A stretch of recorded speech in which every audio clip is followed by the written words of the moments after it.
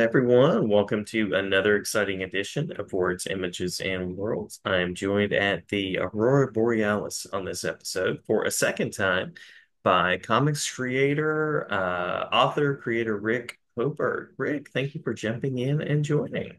Oh, that's quite all right. And this is less the Aurora Borealis and more like the Rainbow Bridge. I'm just Oh, coming I in from like it. Asgard. I like it. I like it. The Asgard reference is appreciated. Folks out there will know you for a wide range of work from Marvel to DC. A character named Firestar, I believe, owes her origin to you as well. And Partially, yes, mhm, partially, and visually, yes. yeah, yeah. Well, glad to have you back for a second episode. And on this episode, I'm curious to dig into a little bit of your work across media, if that is okay, in addition to comics. That's great. And you might have to clarify some of the questions you had, just so I may interrupt and say, how do you mean that? Just Absolutely. Absolutely. okay. Glad to do that. So I believe our first question exploring media and storytelling is one of your fondest memories. Now, this could be anything from animation to film to comics, anything in your creative history that stands out as kind of a high watermark. Well, it probably has to be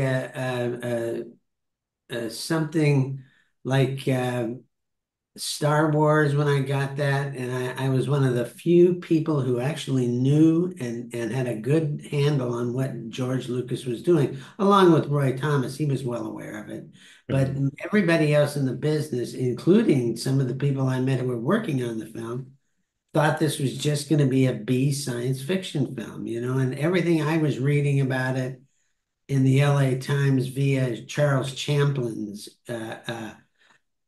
work was telling me that this was going to be a high budget fantasy adventure film, Mhm. much in the vein of Flash Gordon, which is what he was trying to get hold of, and he couldn't get it, which is better for everybody because Star Wars has turned out to be a lot of fun all the way along the way. But for me, it was just, I thought, oh, there's a good chance for me to get some high profile work. And once I was handed the work, I'm going, oh, this is even much more than I thought it was. Especially after I saw the film, I was really stunned by it. And of course, it's become a cultural phenomenon and a mainstay. It's definitely a high water mark. And then I also read, now this is the internet, which is sometimes accurate, mostly accurate, hopefully accurate. Uh, did you do work on the film It as well, the original miniseries? Is that right? Yes, I was the storyboard artist on it. Yeah. Yeah, yeah. So I'm curious about what Wonderful. that was like. Yeah. That was a great opportunity because everything else I'd done in live action up to that point was really lackluster and not a lot of fun, kind of grueling Hmm. work.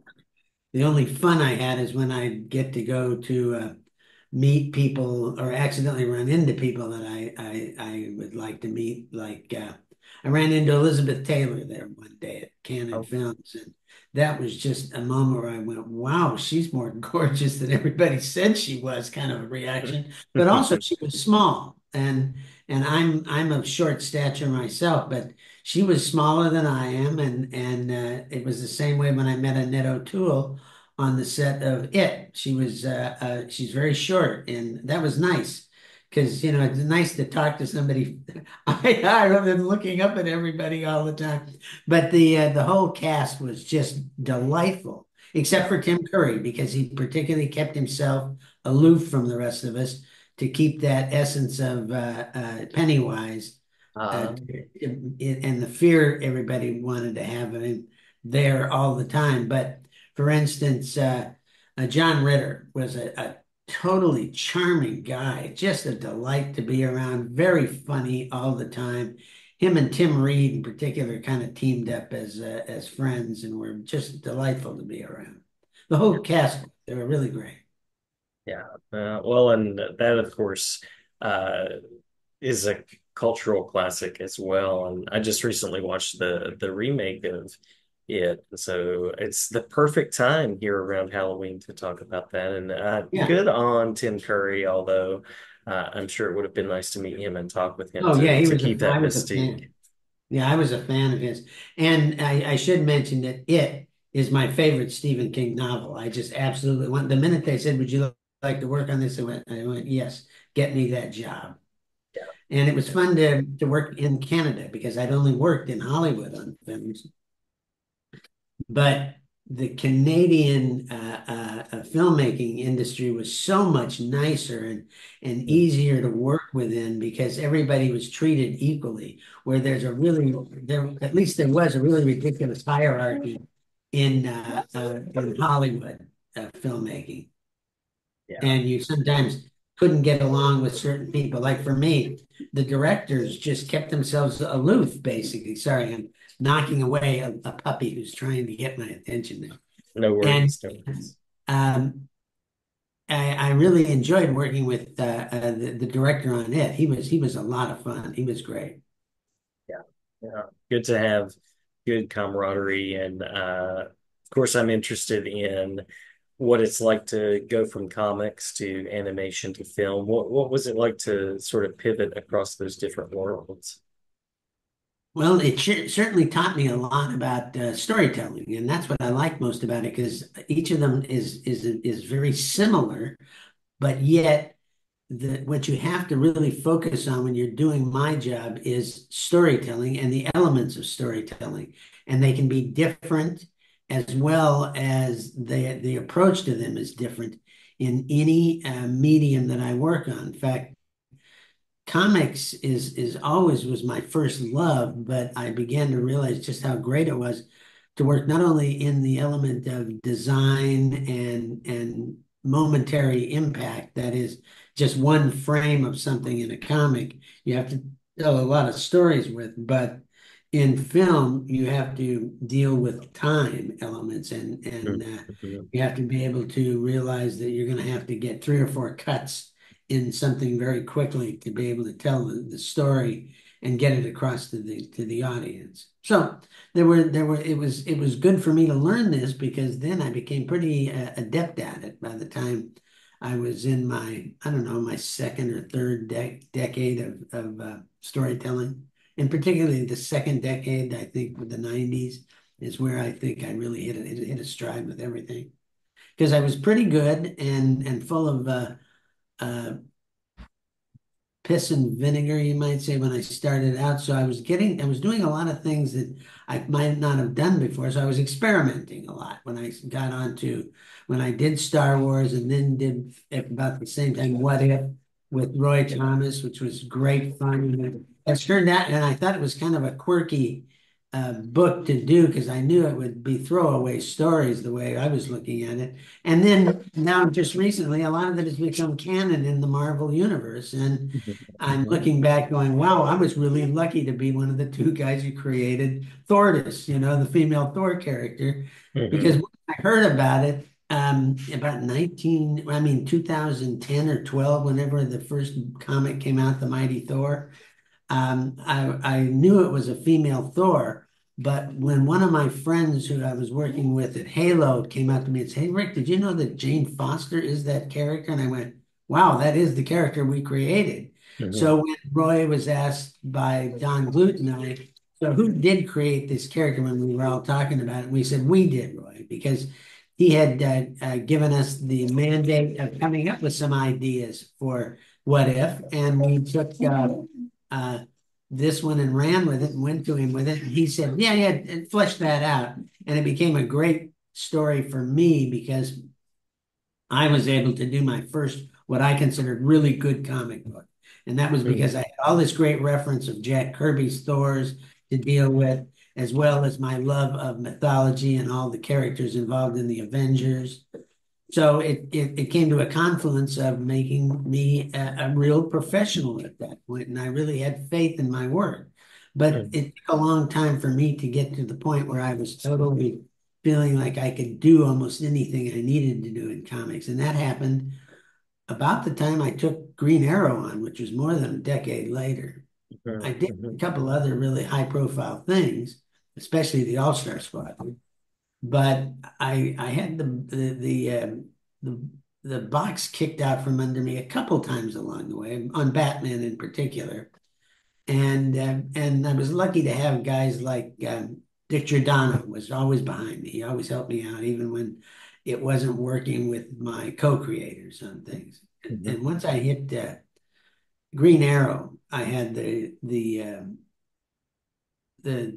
shield and buckler of Mike Grell and Mike Gold to keep me in place on that book. I didn't have to take any other criticism other than those two guys.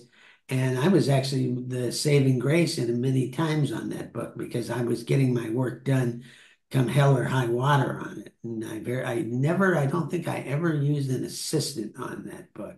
Not like I had to Mhm. on the Strangers. When the Strangers came along, there was a couple issues where I had to get guys like Frank Fosco. Excuse me, I should know that Mhm. name, but memory is getting a little lax at this point. Frank Fosco really jumped in and helped me out a lot, and I had a couple issues where another guy, I'm going blank again, but he's ended up working on The Matrix and other things. He's a very talented guy who worked at Marvel for a while. And if I come up with a name, I'll try and tell you because it's just not fair to him that I'm not using his name. But he jumped in and helped me out with a couple issues also. Yeah. So, but Green Arrow was really a good place for me. I learned to do something I'd never done before, which was realistic comics. And I learned I could use a lot of different media and get away with things because I'd already learned how to draw. So I was using a lot of photo reference and stuff like that to create that book, which is what Mike Grell wanted, actually. Nice. Nice. I have met Mike Grell in person at conventions and things like that, and he seems to be kind of a straight shooter. He knows what he's looking for, and Yeah, something yeah, you would want in a collaborator, somebody that doesn't make it mysterious in any way. yeah. And I think he was willing to take a shot at me being able to do this because I was a guy who wasn't going to let them down. It's just not in my nature at that point to screw with a deadline or anything like that. So I was willing to test myself, and it took a while. I mean, it took I'm going to guess 6 to 8 issues before I felt really comfortable. And then I really fell into a groove, and with John Nyberg inking me it Mm. was just a really nice a run on that book. And like I said, everything was a realistic story, so it was fun to do that kind of thing, which I hadn't done before. But I began to miss the fantasy aspect of the traditional superheroes, and that's why I went over and jumped on the Strangers when I had the opportunity. It's nice, yeah. But it sounds like comics inform some of your work in animation, film storyboarding, and things of that nature too. Yes, it did. But I did, as I said before, I learned the difference between the two and what you needed to make good film and good comic books are different things completely. Mm, Because prior to that, when they started being influenced by comic books and not the other way around, because many comics from the 40s were influenced by films mhm. and especially guys like Jack Kirby and Will Eisner and people like that really used filmic type techniques in their storytelling. The spirit is full of it. It's just completely packed full of the influences of film. But then that kind of turned around when Batman happened in the 60s, and they began to use techniques in Batman, which would have been they were considered campy, but having re-watched Batman in recent times, I'm realizing, oh, they were really trying to do something that was similar to the comics that were being produced at that point. And Mhm. they looked campy, but they really worked for the medium, such as those tilted angles that they were using. Every time there was a villain or a villain's hideout and his cohorts they would use the tilted angles and I thought that's really fascinating because that is something you would do in a comic, although they weren't doing it a lot at that point. They wanted to keep things pretty straight. But in Mhm. television, it worked really well for it. And they've since gone to that and then pulled back from it so that they're not doing it all the time because it does get to be a little cliche. Anything becomes cliche if you use it too much. Yeah. They were paying attention to some of those panel designs, it sounds Oh like. yeah, yeah, and the characters too. I mean, the Yeah. the characters like that I'm really admiring them because I'm rewatching it again now, and good Lord, Julie Newmar's Catwoman is like, she revolutionized the character in the TV show. I mean, it went from being a fun character in the comics to being this wonderful paramour for Batman. Yeah. And just the fact that she was constantly wanting to be a crook, but really deeply in love with Batman really is evident in those stories, and it's a lot of fun. And Cesar Romero's Joker is terrific, as is Frank Gorshin's Riddler and Burgess Meredith's Penguin. And there's Mhm. a couple others there really good. The one that I really have gotten to love was Eli Wallach's version of Mr. Freeze. He is so much better than the other characters. George Sanders was delightful because who'd have ever thought they'd get a guy like that to play that role? Mhm. But Eli Wallach is just delightful as Mr. Freeze. He's just great in the role. Yeah. Well, then to see him later in life in the holiday and to see those kind of throwbacks to classic cinema. And sometimes I'll see Vincent Price. I saw him recently. I was rewatching Edward Scissorhands and just reminding myself, oh yeah, he was Egghead, and then Yeah. of course Roddy McDowall as Bookworm and things like that. Some really solid talent. Oh, completely. Yeah, yeah. And they influenced what they did with Batman, the animated series. Hmm. And they really did a good job in bringing those characters down to earth in that series. I mean, I loved what they did with it. Especially recently, I read a lot of posts about people hating this new version of the Penguin that they're using in the Batman. Now, I Hmm. got to tell you, I loved the Batman. I thought that was a terrific version of Batman. Yeah. Yeah. And they're saying that, they've never done this before. Turned him into a gangster. And I, in the comics and stuff. And I went, wait a minute. That Uh-huh. came about in the animated series when they turned him into a casino owner, or I should say, a nightclub owner. And I'm going, to me, it was the best way to keep the character grounded. And I think that Colin Farrell's version is just terrific. It's a good show too. It's really Yeah. a meat and potatoes kind of Godfatherish kind of type of gangster series, and I like it. I think it's really fun to watch. When you mentioned it's never been done before, I mean, what a compliment to something that is decades old. And as you mentioned, it has been done in certain ways, but to bring it to life that way, I'm in complete agreement. And Colin Farrell is delightfully unrecognizable in that role Oh, he's too. an amazing actor in that. He's Yeah. completely uh, uh, hidden by his character, and that's something that any actor can be proud of, as long as you don't get typecast that way, and you can't Mhm. get out of it. But now he'll always be a great. He was he and didn't he was up for an Academy Award or something for that wonderful story about those two friends on that Irish island in Hmm. Hmm. With Europe. Patrick Gleason, I think it was. Yeah, yeah, Yep. exactly. Yeah, you're right. With Patrick, I think it was Gleason. Brendan Gleason. Brendan Brendan Gleason. Gleeson, yeah. Yeah. Just a terrific movie. Both of them were just terrific in that. Just good stuff. Yeah.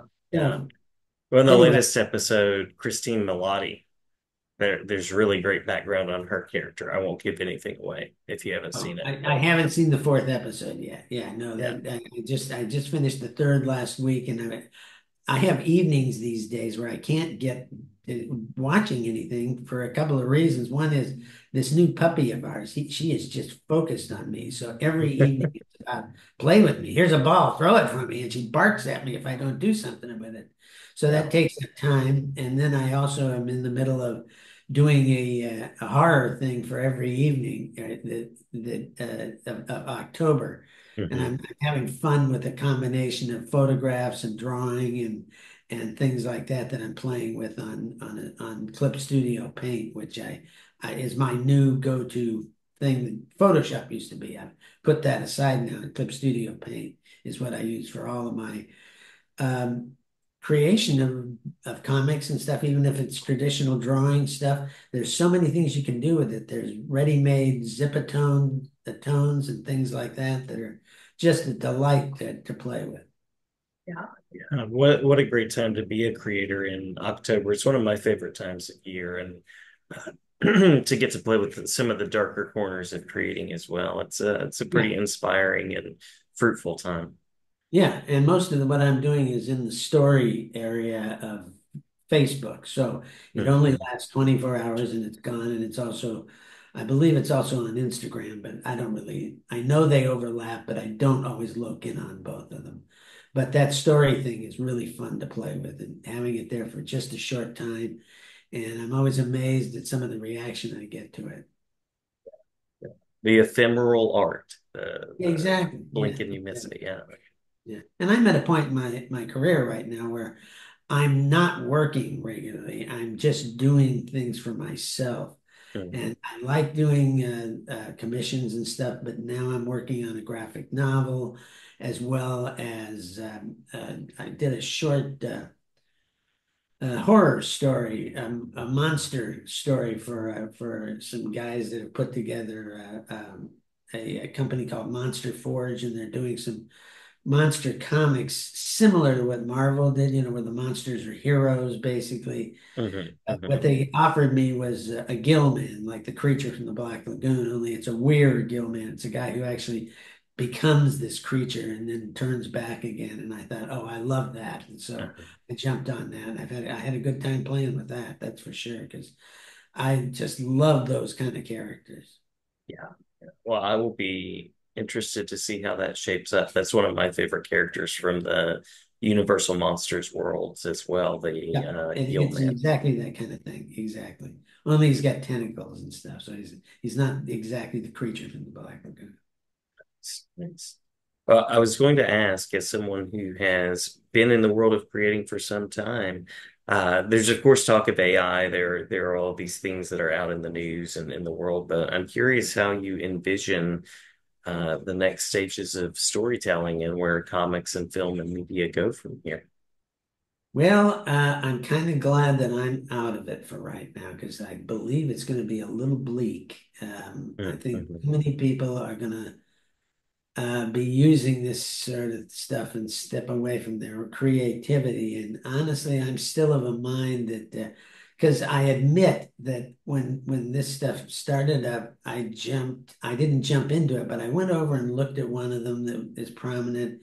And I played with a couple of things to see what it could come up with, not intending to use it, but just wanted to test it Hmm. and it's lackluster at best. Even though it gave me a lovely representation, it wasn't exact, and it was obviously pulling from various sources. So, and I know now that a lot of my colleagues that are still working in the business they're losing their jobs and they're only getting short amounts of time at in productions, and they're being asked to use this stuff and they don't have the luxury that I do of saying, absolutely not. You'll never get me to do some of that for pay. I Hmm. won't, and I'm not going to have anything to do with it because it's a waste of my time. I've only got 10 years maybe or so left that I'm going to be any good at what I do because I have a Parkinson's diagnosis and it's not bad now, but the doctor tells me it could get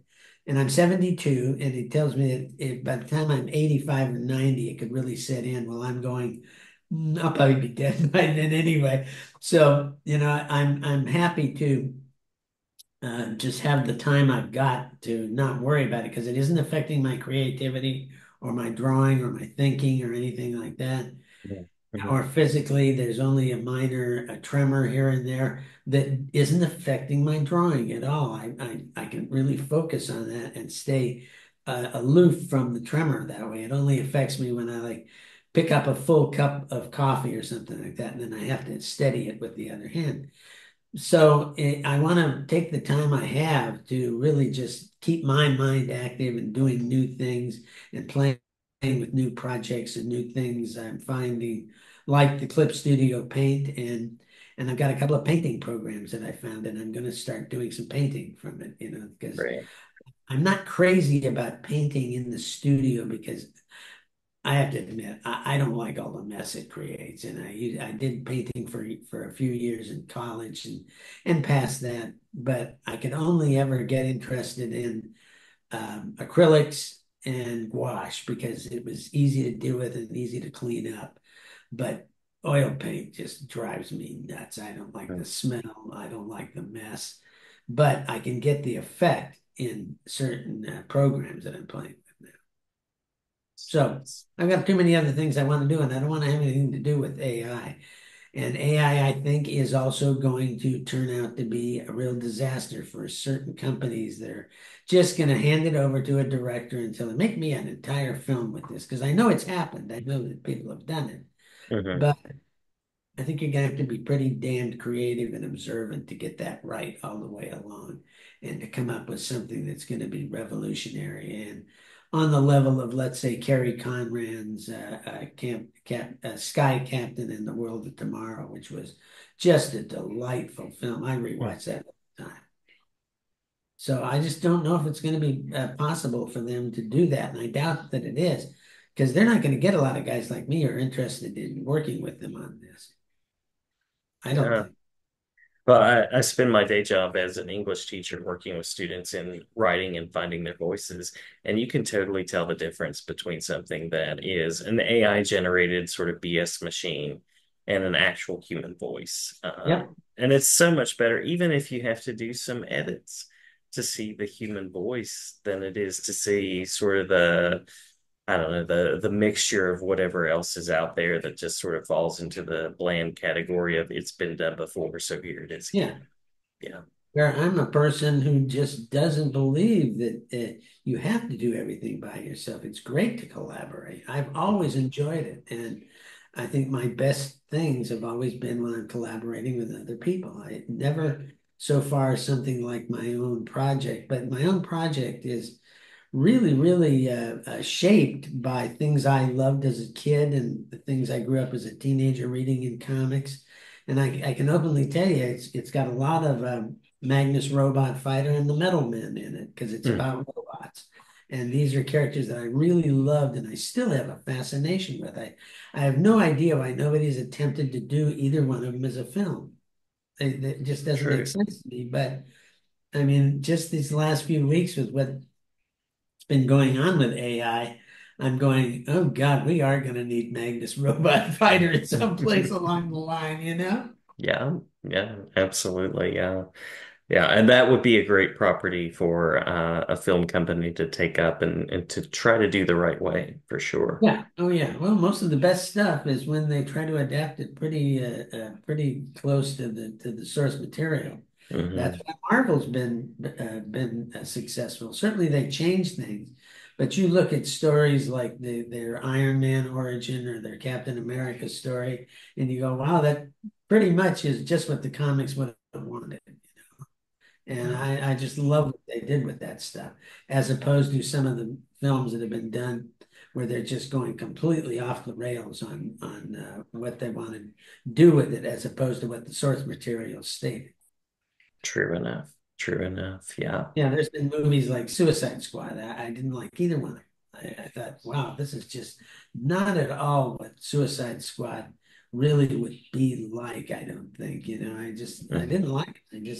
Even with James Gunn at the helm, I thought the wacky stuff was fun, like Starro, the Conqueror, and things like that. But it was just a vehicle for making a star out of Harley Quinn and so forth, and that's not at all what Suicide Squad was about. Yeah. Yeah. True. The Ostrander material is really interesting going back years and years to when they first debuted and those 80s comics. It's hard to top those as far as the Oh Suicide yeah. Squad. Yeah, the stuff that Ostrander and McDonald were doing together, I loved Luke McDonald's work on that stuff. Hmm. That was just great. I like John Ostrander's work too, but McDonald was hitting a real stride at that point with his artwork. Yeah. Yeah.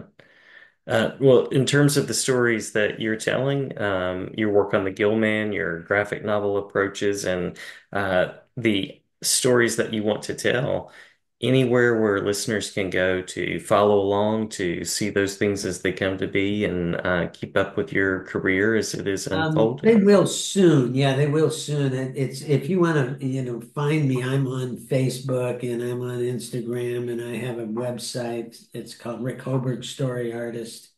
And you can see a lot of the things I'm doing. I haven't presented any of the graphic novel yet, but I'm tempted to because I think I'd like to present it to begin with as a comic book in a series of episodes until it's completed. Because Hmm. I've got more than half of it done now, completely done. That is everything from writing to artwork, and it's just a matter of um, what my biggest fear is that I'm going to have to go back and change something once I really finalize the finale, because that's still up in the air for me. I know where I'm going with it, but I'm not sure how it's going to occur. Hmm. And it's one of those things that I think, well, that'll be okay. If I have to go back and change something, that'll be just part of the creative process. And I don't know anybody anything on this. It'll be a good piece of work, that's for sure. I'm really really proud of much of it. It's a lot of fun to read, and it's just exactly what I wanted to do. So. And it very much feels like those comic books I mentioned. It's not, there's no prurient violence of note. I mean, even though there is danger involved, there's not a lot of, real, like I said, prurient violence or anything Hmm. like that. Just because I don't see the need for it. There might be by the end, but I'm not crazy about the idea of it. It just doesn't work for this story. I want it to be more like the things I read as a childhood. Like I always loved Magnus and the way Russ Manning approached the violent aspect of what Magnus had to do. And even when he got hurt, you really felt it because he was like, once in a while he'd get clobbered by one of those robots, and you're going, "Wow, he's just a guy taking that from a metal creature. That's tough." So it'll be more like that sort of stuff, I would think. Yeah. Love that following the narrative need instead of just dropping it in because always a good creative choice. Yeah, I just think it's my nature anyway. I just never have been crazy about doing that sort of material. I'm fine with doing it in Green Arrow when we were doing that because that was about a bounty hunter and I knew what we were doing. But even Mike would give me the leeway not to have him kill somebody if I felt it was necessary, but to wing him and make sure that you knew the guy was down because of it. Hmm. Uh, and I don't think we actually killed too many people, one or two along the way, because that's what he wanted. In many cases, he wanted this to have a real gritty feel to it. Hmm. Hmm. And like I said, I always admired his work, so I went along with almost everything we did together. Well, I appreciate your time. I'm glad to have you back anytime. This was our second chat, and certainly glad to have you back for a third as you're working on Sure. projects. And Yeah, because I'm talking to you. yeah, yeah, great to talk with you as well. And I will talk with you again soon.